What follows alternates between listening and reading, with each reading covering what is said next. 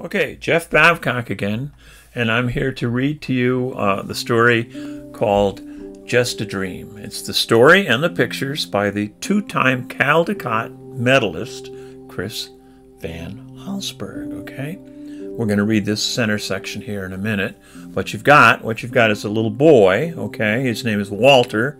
He's in a bed on the one in the tree, and then you go over and look at the other image over there, and he's got his hand dipped into the water, possibly what you'd call the ocean, maybe, okay? Okay, let's look at the beginning, or the middle section there. Walter wishes he lived in the future so he could fly his own tiny plane and robots would take out the trash. And in the reality of the present, it is Walter's job to take out the trash, okay? And he never separates the recyclables either. Walter is a litter bug who does not appreciate the beauty of nature or understand his role in keeping the planet healthy. How many of you know about that? Keeping the planet healthy. But he has this, until this fantastic journey shows him the tragic fate that could befall Earth if humans, like him, are not more careful. Are Walter's actions really helping his planet along the road to destruction, or is it all just a dream? Well, Publishers Weekly wrote this about Allsburg's book here. Not only are Just a Dream's illustrations some of the most striking Van Allsburg has ever created, but the text is his best yet. His fable builds to an urgent plea for action as it sends a rousing message of hope. Okay, here we go. Now, this book came out in 1990, okay, and I'm reading this to you in 2021. So how many years has this book been around? Quick, anybody got it? Well, 31 years. So this book was written 31 years ago, okay? Now, this guy's name is Walt Kelly, okay? And look down below there. He was born in 1913 and he died in 1973. However, he had this cartoon strip, comic strip, that was in all of the newspapers. It was a very popular one, and it was called Pogo, okay? And there's Pogo right there. And he was the central character. Pogo was his name. And what's he doing in that picture? He is picking up trash. And he's looking back at the reader. And what he says is, "We have met the enemy, and he is us." Okay, well, this poster was Walt Kelly's famous poster for the first Earth Day on April 22nd, 1970. So Walt Kelly made it 3 more years before he died, okay? All right, now, what did Chris Allsburg do? Chris Van Allsburg. He used this quote, "We've met the enemy and he is us," and he quoted Pogo, okay? Now, there he is. "We've met the enemy, and he is us." All right. 1970 is when that poster was created. It's 2021. So how many years have gone by since that poster was painted or drawn by Walt Kelly? 51 years ago. More than a half a century ago, this idea has been around. You know, Earth Day, save the planet, okay? So that's what this story's about. Well, as usual, Walter stopped at the bakery on his way home from school. He bought one large jelly-filled donut. He took the pastry from its bag, eating quickly, as he walked along, and he licked the red jelly from his fingers. And then he crumpled up the bag, and he threw it at the fire hydrant. Well, at home, Walter saw Rose, the little girl next door, and she was watering a tree that had just been planted. It's my birthday present, she said proudly. Now, Walter, he couldn't understand why anyone would want a tree for a present. His own birthday was just a few days away. Yeah, I'm not going to get any. I'm not getting some dumb plant, he told Rose. Well, after dinner that night, Walter took out the trash. 3 cans stood next to the garage. One was for bottles, one for cans, and one for everything else. As usual, Walter dumped everything into one can. He was too busy to sort through the garbage, especially when there was something good on television. Now, the show that Walter was so eager to watch was about a boy who lived in the future. And the boy flew around in a tiny airplane that he parked on the roof of his house. And he had a robot and a small machine that could make any kind of food with just the push of a button.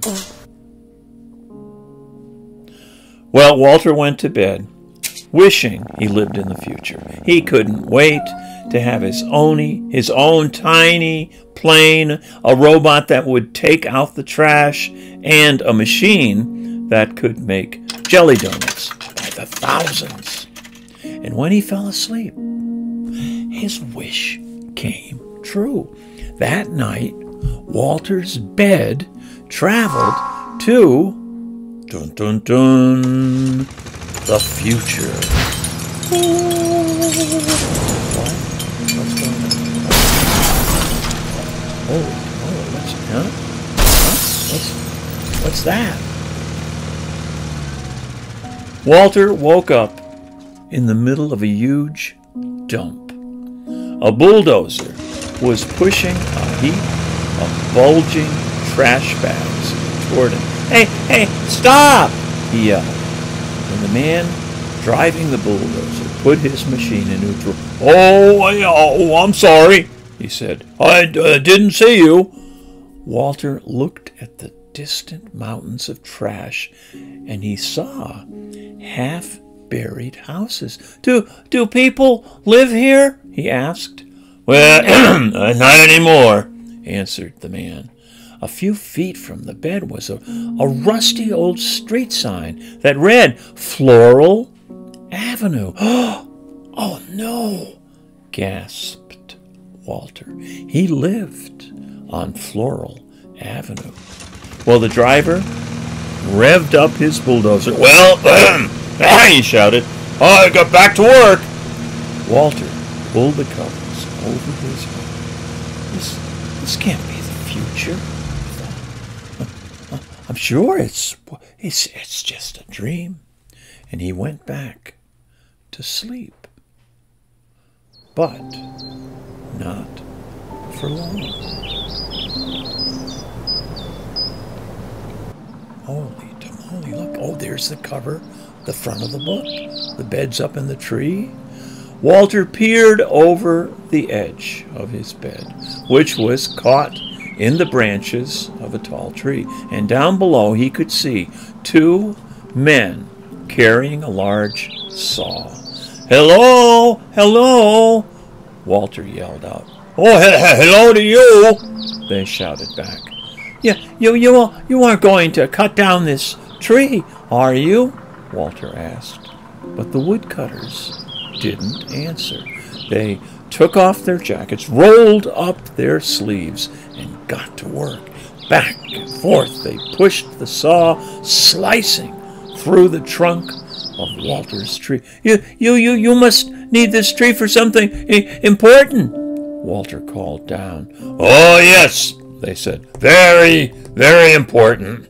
And then Walter noticed littering on the woodcutters' jackets. He could just make out the words, Quality Toothpick company. Oh, Walter sighed, and he slid back under the blankets.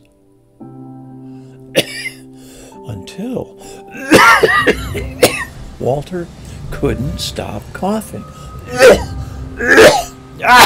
His bed was balanced on the rim of a giant smokestack, and the air was filled with smoke that burned his throat and made his eyes itch.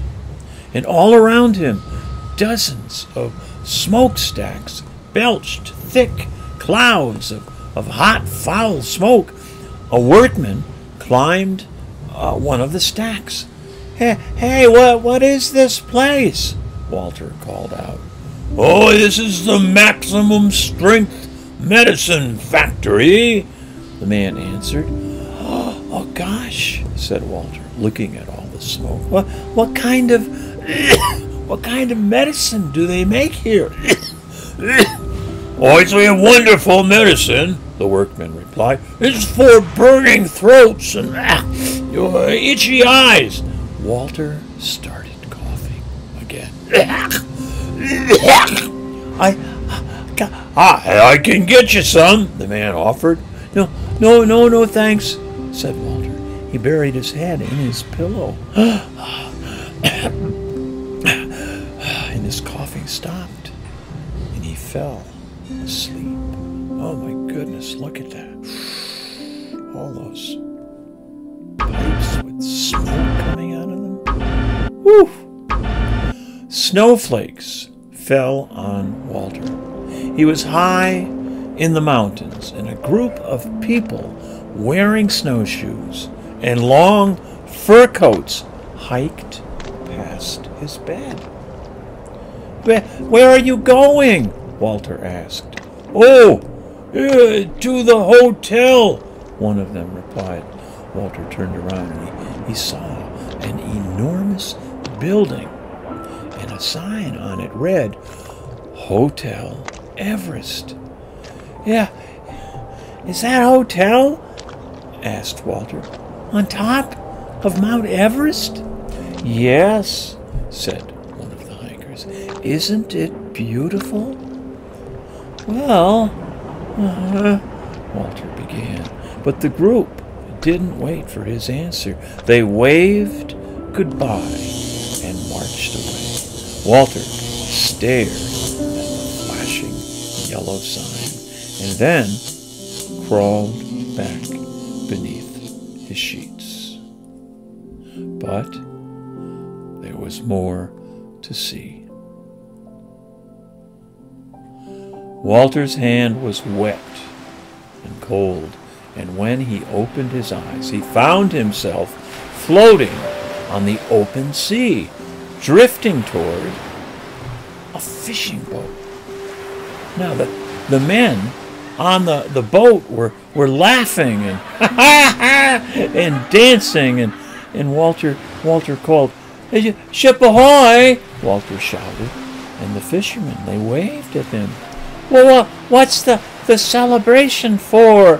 He asked. Oh, we've just caught a fish, one of them yelled back. Yeah, it's our second one this week. And they held up their small fish for Walter to see. Aren't you supposed to throw the little ones back? Walter asked. But the fishermen didn't hear him. They were busy singing, oh yeah, and dancing. Walter turned away, and soon the rocking of the bed put him to sleep. But only for a moment. A loud, shrieking horn lifted Walter off his mattress, and he jumped up, and there were cars and trucks all around him, honking, horns honking loudly and creeping inch by inch, and every driver had a car phone in one hand and a big cup of coffee in the other. And when the traffic stopped completely, the honking grew even louder. Walter could not get back to sleep. Hours passed, and he wondered if he'd be stuck on this highway forever. He pulled his pillow tightly around his head. This can't be the future, he thought. Where are the tiny airplanes, the robots? But the honking continued into the night until finally, one by one, the cars became quiet as the drivers and Walter went to sleep. But his bed traveled on. Walter looked up. A horse stood right over his bed, staring directly at him. And in the saddle was a woman wearing cowboy clothes. "Oh, my horse likes you," she said. "Oh, good," replied Walter, who wondered where he'd ended up this time. All he could see was a dull yellow haze. "Son," the woman told him, spreading her arms out in front of her, "this is the mighty Grand Canyon." Walter gazed into the foggy distance. "Well, of course," she went on, "with all this smog, nobody's gotten a good look at it for years." But the woman offered to sell Walter some postcards that showed the canyon in the old days. They're real pretty," she said. But he couldn't look. "It's just a dream," he told himself. "I know I'll wake up soon, back in my room." Wow, look at that big lizard over there. Oof. Walter looked out from under his sheets. Now his bed was flying through the night sky, and a flock of ducks passed overhead, and then one of them landed on his bed, and to Walter's surprise, he began to speak. "Quack, quack. I hope you don't mind," the bird said. Quack, quack. If I take a short rest here." Now the ducks had been flying for days, looking for the pond where they'd always stopped to eat. Well, I'm sure it's down there somewhere," Walter said, though he suspected something awful might have happened. And after a while, the duck waddled to the edge of the bed, and he took a deep breath. "Quack, quack, quack," and he flew off. Good luck," Walter called to him. And then he pulled the blanket over his head. It's just a dream," he whispered, and he wondered if it would ever end. Wow, look at that. And then finally, Walter's bed returned to the present. He was safe in his room again, but he felt terrible. The future he'd seen was not what he'd expected. Robots and little airplanes didn't seem very important now. He looked out his window at the trees and lawns in the early morning light, and then all of a sudden he jumped up out of bed, and he ran outside and down the block. Still in his pajamas, he found the empty jelly donut bag that he'd thrown at the fire hydrant the day before. And then Walter went back home, and before the sun came up, sorted all the trash by the garbage.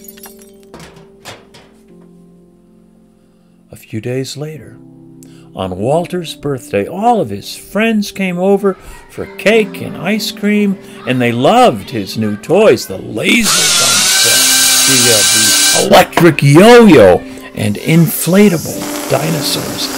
But my best present, Walter told them, is outside. And then he showed them the gift that he'd picked out that morning. A tree.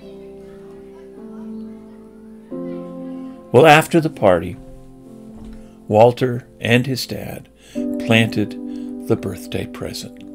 And when he went to bed, Walter looked out his window, and he could see his tree and the tree Rose had planted on her birthday.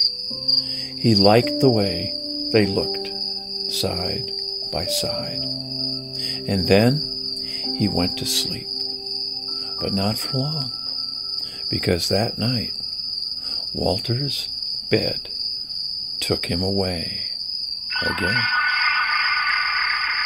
And when Walter woke up, his bed was standing in the shade of 2 tall trees.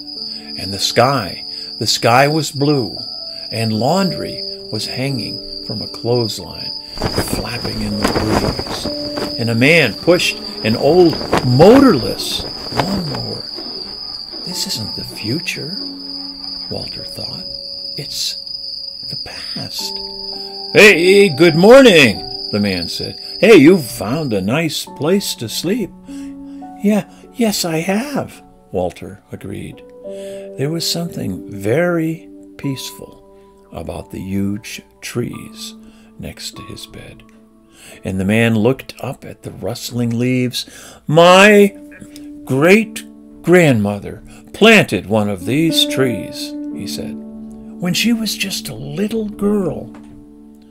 Walter looked up at the leaves too, and he realized where his bed had taken him. This was the future, after all, a different kind of future. There were still no robots or tiny airplanes. There weren't even any clothes dryers or gas-powered lawnmowers. Walter lay back and smiled. Oh, I like it here, he told the man, and then he drifted off to sleep in the shade of the 2 giant trees. The trees he and Rose had planted so many years ago. What do you think? Oof, pretty nice. Chris Van Allsburg, like I said, he's the winner of 2 Caldecott medals for Jumanji. Maybe some of you have read that book or seen the movie. And The Polar Express, another one of his popular books. And he was the recipient of the Caldecott honor for The Garden of Abdul Ghazazi. The author and illustrator of numerous picture books for children, he has also been awarded the Regina Medal for Lifetime Achievement in Children's Literature. Chris Van Allsburg was formerly an instructor at the Rhode Island School of Design, and he lives in Rhode Island. Do you think he lives in a place like that? I don't know. That'd be pretty cool, wouldn't it? Have any of you ever seen anything quite like that? A neighborhood like that? Well, there's a picture of Chris Van Allsburg, okay? And you can see down below there. I mean, if you want to look up more on him, you can go look him up in Wikipedia. He was born June 18th, 1949. I'm 2 years older. I was born in 1947. And he's an illustrator. He was born in East Grand Rapids, Michigan, okay? And don't forget about Walt Kelly, okay? And what Pogo had to say, we have met the enemy, and he is us. And the enemy certainly wasn't Chris Van Allsburg. Are you your own worst enemy? Are you someone who throws litter around and messes up the outside and doesn't sort through the trash, and you keep things kind of a mess, and you never care about what's going on outside? Pollution. How many know what I'm talking about? Yep. do what you can, okay? You don't want to be part of the problem. You want to be part of the solution, okay? The end is near. Boy, it sure seems that way, doesn't it? So many things are happening now. Oof. All right. See you next time.